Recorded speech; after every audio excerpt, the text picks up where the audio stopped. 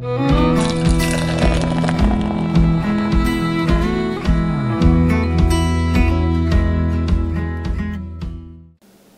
and welcome to Irondale Brewing. Doing double duty today, recording 2 videos, don't know when I'll get them all put together.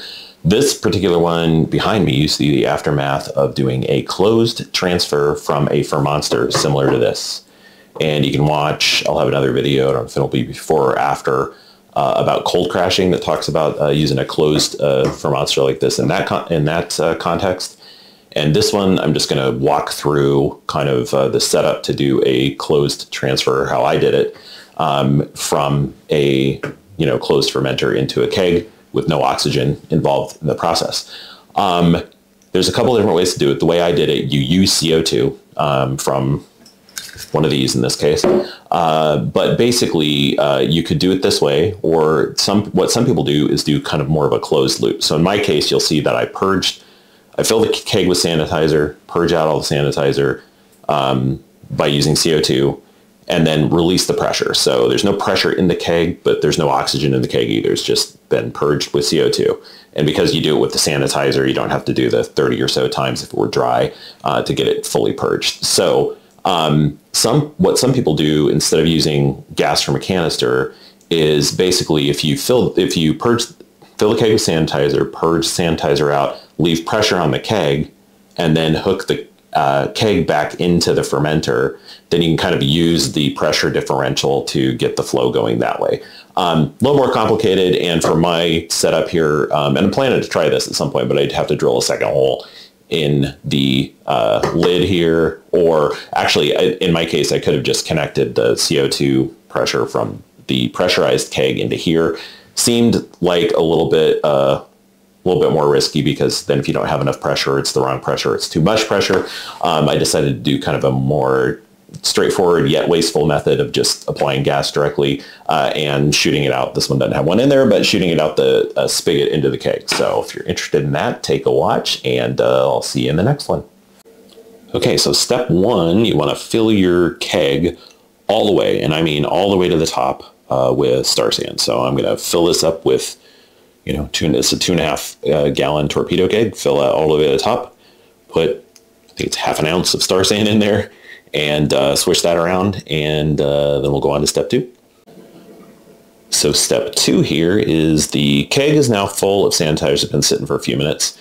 And then I attached, I love the SodaStream stuff. It's like probably not, or absolutely not the most efficient use of all the processes involving CO2, but I love the convenience of just slamming that thing onto the various bits and bobs you have to do during all this stuff. So basically the keg is full of sanitizer at this point. I've got the SodaStream there on the left with the Kegland mini regulator, and I'm just going to blast all the sanitizer out of the keg into the bucket, at which point the keg will be sanitized and full of CO2, and then we'll go on to the next step. Just to show some of this in action, got this at about, I don't know, 3 PSI or something.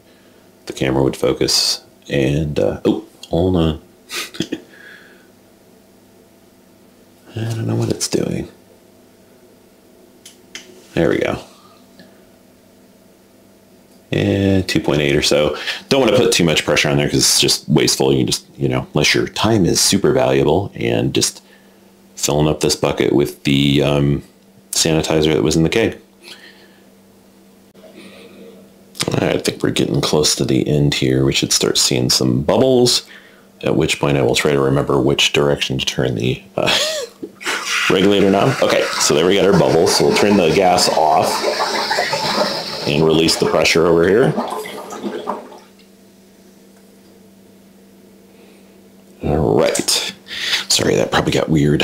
So anyway, that means the keg is purged. I will probably just shoot a little bit more CO2 through there. And the idea here is, since the keg is completely purged by filling it with sanitizer, pushing the sanitizer out with CO2, no oxygen in the keg, no sanitizer left in the keg. I'll make sure of that, though. I'll probably tip the keg a little bit because these dip tubes on the torpedo kegs go straight down instead of angling towards the middle. And then I will release the pressure, because well, we'll get into that when we do the actual transfer, but basically if the keg has higher pressure than the fermenter, then it's not going to work. And once it's purged in this way, even though there's no pressure in the keg, there's no oxygen in it either. It's just CO2, and that's it. And you've released all the pressure.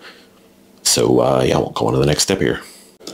There in all its glory is the green tea cream ale. Looks orange in this way, but we'll see how it comes out after it's been in the keg.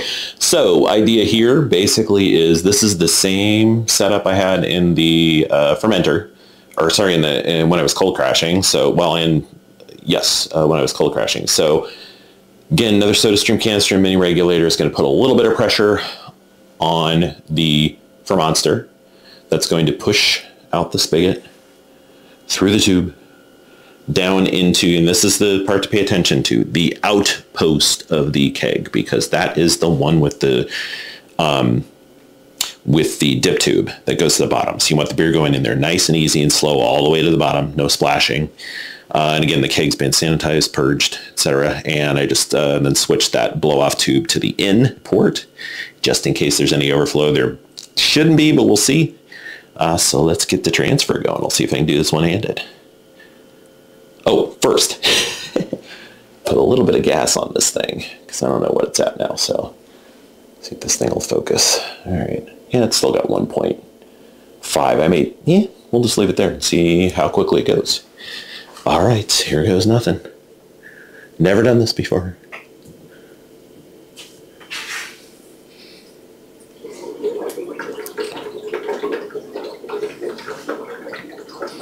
Okay, it is moving. Things are bubbling. Moving very slowly. But there is beer going through the line, so I won't make you wait for this. It may take, at this rate, probably 10 minutes or so, but we'll see how it goes. So at the end of the last clip, you may have noticed that the fermenter popped in a little bit, and that's because the pressure had dropped to 0. So make sure you get enough pressure, and you can see things are moving much better now. Yeah, and that seems to be going along well. In fact, I can probably just wait a second. I won't make you watch that, but we are moving beer. Oxygen free, closed. We are done. Fermenter's pretty much empty. As you can see from cold crashing, that bag in there is the tea, if you haven't been paying attention. Green tea, ounce of green tea. A little bit of beer left. I didn't want to get too greedy. And then that nice packed tube at the bottom there, which is what we're going for. So I shut off the pressure. Keg is full. That no beer excess ran off into the spillover bucket, so that's good. So we're good there. And next step will just be throwing in the kegerator and the hardest part of brewing, which is waiting until it's ready to taste. I'll do a gravity reading here in a second.